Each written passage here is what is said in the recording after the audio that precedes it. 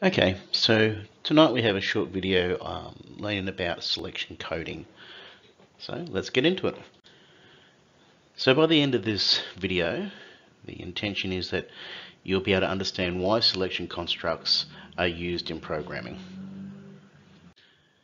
So there's three basic constructs in programming that we're going to learn about first off.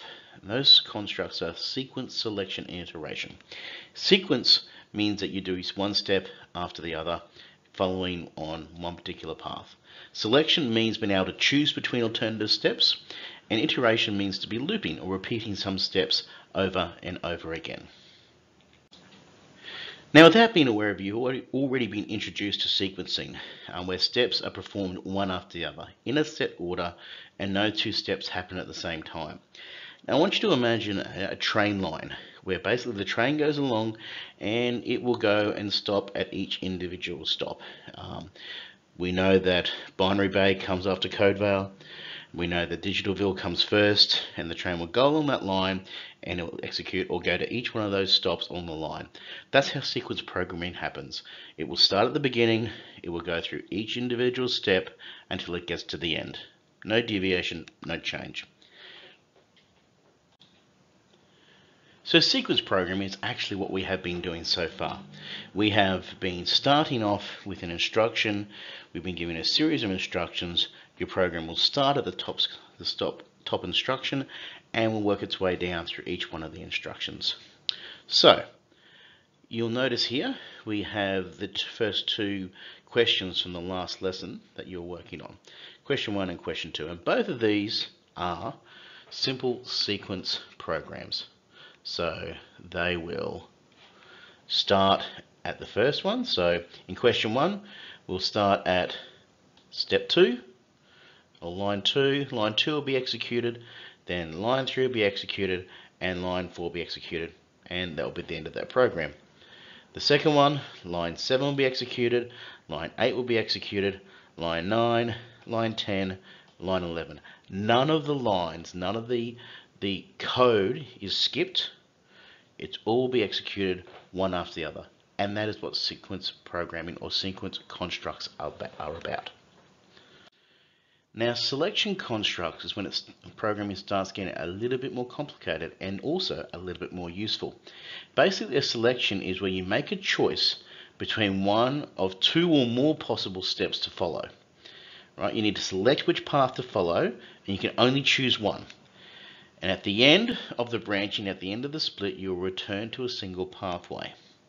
So coming back to our train track analogy, our train can start and it'll get to Digitalville, and once it gets to Digitalville, it has a choice.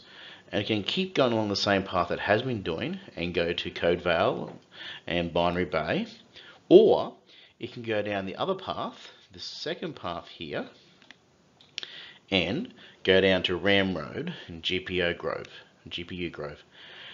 Once it's finished, it will come back and join back up at the main program. Now, it can't choose to take both paths. It has to choose one or the other. So this is what we call selection. So let's start looking at what selection looks like in a bit more detail. So here's an example here where someone is going to enter a grade and work out whether that grade, or find out whether that grade is a pass or a fail. So the first step is we're getting the user to input their grade, and then we come down to this little diamond here. Now this diamond is called a conditional, or it's the condition. And what it means is you put a test, you test a particular value. In this case, we're testing the grade that has been entered. And we're going to determine whether it meets a particular condition. And that condition is whether it is greater than or equal to 50. If it is greater than or equal to 50, it's true. And therefore, this path will be followed and it will print pass. If it's not greater than or equal to 50. So if this condition is not true, if it's false, then it'll come down this path and it'll print fail on the screen. So for example, if we put in a value of 70, and it'll come down here and we'll say, is 70 greater than or equal to 50? Yes. is true, it will print pass. If we put in a value of 40, then you'll come down here. Is the grade greater than or equal to 50? The condition is not true, it's false. So therefore, it will print fail. So what's that look like in code? So here's the code. Now don't worry too much about this because we're going to go over if and else statements in class.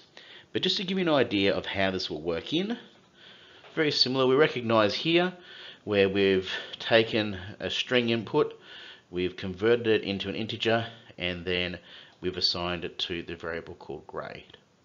So now we come down, and this is the new code that you guys haven't seen before. In line 3 here, it says if the value of grade is greater than or equal to 50, then you do what's in the indent down here. So you will print. And then you will, once you've completed that, go to the end of the statement and continue on with the program. In this case, the program finishes. So if grade, so if we put in 70 come down here, we'll say if grade is greater than 70, or greater than 50, which 70 is, it will print pass. Now if we clear that, and instead if we put in, oh that's a bad 4, that's not much better. I'm going to clear both of those because they're embarrassing, and I'm going to give up on my 4s. We put in 40 again, your raw input 40, grade becomes 40.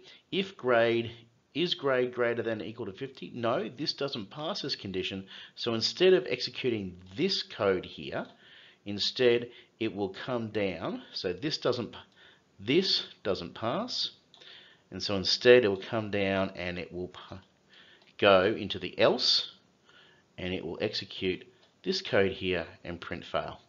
Again, don't worry about too much about the detail. We will cover this in class, but just to give you an idea of that's how selection works in code. Now we've got 4 questions after this for you to complete.